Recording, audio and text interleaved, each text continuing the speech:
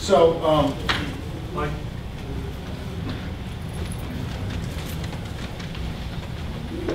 So I might have like several questions in one here, but so from the Solaris, Open Solaris, okay, so first of all, how is live upgrade fit in this?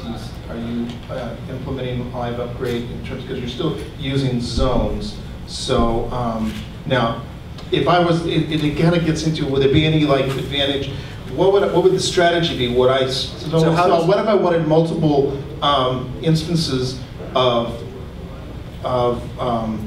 SmartOS or another, or say Illumos or Open Solaris? Sure, so I'm not dealing with Linux at all. If I understand your question, if I'm running OS level virtualization, how do I actually handle upgrade across all of those different instances? Right, and how do I coordinate that? The corollary is, does it make any sense to be, putting OS instances into KVM instead of just traditional zones, which would be, So I would say generally no. So I'll answer the second question first, which is, does it make sense to do OS level virtualization stuff, traditional OS level virtualization into zones, into KVM? Yeah, so all my gets are just going to be Solaris. So I would say for the KVM perspective, no. So basically by doing hardware virtualization, you've basically necessitated a performance impact. You've actually made your life a lot harder. So for example, say you want to actually have really good networking performance. A lot of people solve this by doing direct device assignment, which actually then breaks any hopes of ever doing migration, because now you have limited PCI slots. You only can have so many 10 gig NICs, and if you're directly assigning them to them, that ends up being issues. There's lots of other areas where there's more overhead, and there's kind of, basically you're always inducing some kind of overhead by that, and it's always going to be less, and you're always going to be able to get more tenancy and put more on a box with using OS level virtualization. So to address the issue of how you do live upgrade then, so the way SmartOS is designed is that we use sparse zones by default. So the core operating system is all loaded from RAM disk.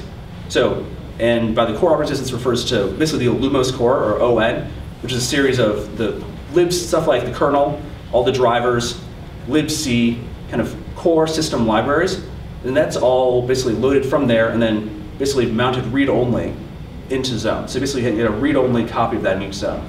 So the way SmartOS is designed to be upgraded is you just take a reboot, you're going to get a new set of, you basically can switch out the platform and put a new one in there, and then all your zones will automatically be upgraded to get that. Then the question of how you do package management is now separated, and making sure you're up to date on packages is separated from the question of what are the core system libraries.